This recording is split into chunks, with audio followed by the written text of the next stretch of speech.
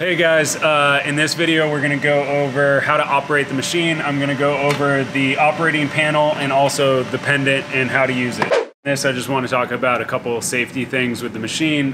You know, it is relatively easy to move, but you should always use safety first. So there's quite a few moving parts on this machine and also electrical parts. So anytime that you're going to be operating the machine while the door's open, you should have safety glasses on.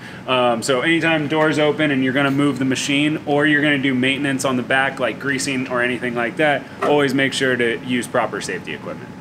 So if you come over here, we'll look at the screen. So you have, this is broken down kind of into 5 major categories, and then each one is broken down into 5 minor categories on the right.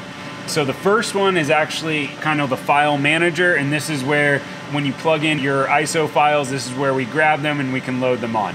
I'll go into more detail on this in later videos when we go through how to cut a part. The next one is actually where you go to build the MJB files once you load an ISO file. Once again, this will become clear in future videos. This video, what we're gonna really focus on is the manual screen. So this is kind of where you get a general picture of the machine. You'll spend a lot of time here when you're not cutting parts, but when you're setting up. So the top left corner is your coordinate system. So your part coordinate system, your cutout, and you can also switch to the machine coordinate system. So you'll use these for setting up parts and kind of debugging. The next one is your upper and lower injection. This is your to apply high pressure jets. Once again, this is kind of used for debugging, and I'll turn these on once we turn the water on. The other one controls the level of the tank. Here you can see the temperature of the water, which we want to keep at about 70 degrees. This lets you know your deionization level, and while we're going, we want to keep that at 10. This lets you know how much wire you have left. This is your panel for controlling whether the wire is cut, whether the wire is feeding. These are all manual controls. This is the pressure of the filters, which lets you know if the filter needs to be changed or not. And here are some user buttons that are useful. So I'm gonna start going over kind of the normal operation. So the first thing that we do is we come over to this maintenance page. Most things on the maintenance page you will not be changing, but the first thing you do every time with this machine is you turn on both of the pumps. So now we can hear both of the pumps running, and we can actually see that the pumps have turned on.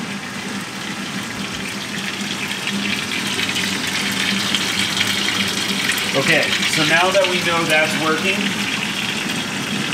we're gonna come over to the manual page, and oftentimes you'll get a deionization out of range, and that's fine. That's because the water's been sitting there stagnant, and it takes a little bit to bring the deionization level down. So the first thing what we wanna do is we wanna fill up the tank. So this is the button that says bring the water up to the table, so you'll see that we can do that. I'm also going to turn on the light in the tank, so that's this button over here. So now we have some light. You can see that the water is up to the table. The reason why I did that before we did anything else is because when this machine moves, it actually has seals that are lubricated by the water. So if you don't have the water up, we'll wear out those seals earlier. The very first thing that you want to do is you want to take this abrasive pad, you want to wet it a little bit, and you want to gently rub down the table.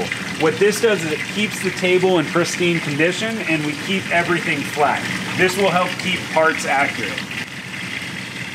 Once you do that, you can take this, which is a water gun, and you can gently spray everything off, and that'll get any leftover residue on there. Now just going over some manual control of the machine itself. So here we have the pendant, and this allows us to move the machine around. So this will control what speed we move at.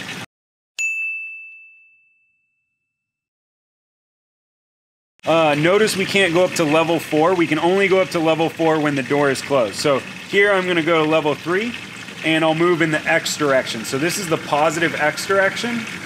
This is the negative X direction. Negative Y direction. Positive Y direction. Negative Z, and positive Z. So we're gonna come down, and I'll go over some other manual ones. So what we're gonna do is we're gonna thread the wire, and we'll manually thread it by hitting this button here, the thread button. So we'll do that, and you'll see that the machine is now in a program, and that's the automatic threading program. So right now it's going, and you'll hear the high pressure jet turn on, which will help feed the wire. So when that completes, this light will go dark, and we will have the thread light on. So that means that the wire is threaded, and we can actually see it. It might be hard to see on video, but there's actually a wire that's threaded right there. So now, if we want to do the cut, we actually have to close the door. So to close the door, give it a good shove and then lock it. Now that the door is closed, I can press the cut button. And once again, now we're in the cut program, and once it's finished, this will stay solid, meaning it's in the cut state. Okay, now that it's threaded, if I hit this button, it'll just continue to thread the wire, and you see that the spool continues to spin. So that ended that. Okay, so now we'll come back over here, and we'll go over a couple operations over here. So I think the first thing that I'll do is I will go over the operating buttons here. So the first one is MOV, and what that is doing is it's gonna take you to the part 00 position. So if you just hit MOV, you see that it just goes to the 00. So this is a random 00 position. And what that is a hotkey for the MOV. So on MDI, the MOV quick function. So what this is asking for is MOV, which coordinate system you want to move in. So we moved in part, and then what value you want for X and Y. So I'll go to X1, Y -1. And all this button is a hot button for going to move MOV, comma, part, comma, 0, or X0, Y0. And that's all that's useful for, and it's just kind of to help you get there faster. What SDP1CP is this is set point 1, and this will come into play when we're doing part programs. But if I set point 1, all this will do is, actually I'll move to a random spot. I think it'll make it more obvious. So I'll say that this is my set point 1. And just to remember that my set point 1 is -0.85 in X and -0.77 in Y. And then if I just move to some arbitrary position and I hit GOP1, it'll go to my set point. So now we're back to that exact set point. And so this is very useful when we're doing part setups. We don't need to go over what SAXP is, but UVP0 is important. What this is if your U axis is not aligned, so I just misaligned my U and V, notice that the coordinates changed. If you do UVP0, it'll realign them. And this is useful because when you try and measure something or other ones, this will ask you to realign them, and all you do is come here and press this button. And then the greasing one, I go over in the greasing tutorial. So see that if you want more information. The other hotkeys that we can go over are, if I lower it, what I'm gonna do is, you have to have the door closed for this. What I'm gonna do is raise the water level to the height of the head. And so this one wouldn't allow me to do it if the door had been open, because it would spill out. It also doesn't allow me to open the door, it's locked. It won't unlock until we bring it back down to the table. So now this is at the, you can see that the water level has been raised. Now what we can do is we can turn on the jets. So this allows you to test what you want the jets to be at. So what this is saying is turn on the jets to 2 PSI. So if I do that, it takes a little bit, but then, oh, sorry, they were turning on.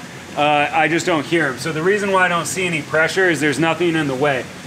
These will measure kind of when you're close to a part, how much pressure it's seeing. And since there's nothing there, I don't see anything. But you do hear it turning on. You can see the water moving. This is saying I want 15 PSI coming out, so you can change this. But really, there's nothing there right now. I'll show you how to do this when I have a part set up. So watch the video after this for part setups, and I'll go a little bit more into that. So the temperature is, we want to keep it at 70, and how we control that is we come over here to the chiller. So we need to turn on the chiller, and we just hit this button.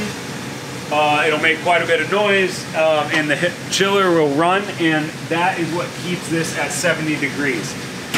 If you forget to turn on the chiller, your part will actually scorch, and you will most likely break wires. So remember when you're cutting to turn on the chiller. The other thing to watch is this deionization level. So this deionization level needs to stay around 10. When you're cutting, it'll creep up a little bit, but for the most part, once you see it start to go to 11 or 12, then what needs to happen is we need to replace the resin that's in this tank back here. So this tank is what does the deionization, and it's full with resin, and once you see it start to creep up, that needs to be replaced. So I'm gonna lower the tank back down to the table, and when you hear a click, the door will open back up. It's also when this gets to 0. So this is the manual page that we've been going over. You won't really use the parameters page, but you will use, the biggest one is the measure page. And so on the measure page, we have all sorts of different ways of basically finding your part. You can detect edges, center points, and stuff of that nature. In the part setup and part cutting video, I'll go over this in more detail, but honestly, there's a lot of information here, and you can, do corner finding, you can do all sorts of different things. Other than that, I think the only other page that we'll use is this maintenance one a little bit, and that's to turn on the 2 pumps. And then the other thing is, when you change out the wire, you want to update the remaining length to be equal to the full length, basically telling it that your wire, how much wire is left, and that will be indicative of, on the front page, how much wire is left. So the 13%, if I had changed that to the full amount, that would be updated to 100%, and that just kind of keeps track of the wire. Other than that, I think that's everything, and everything else I'll cover in the next video on how to cut a part. Thanks.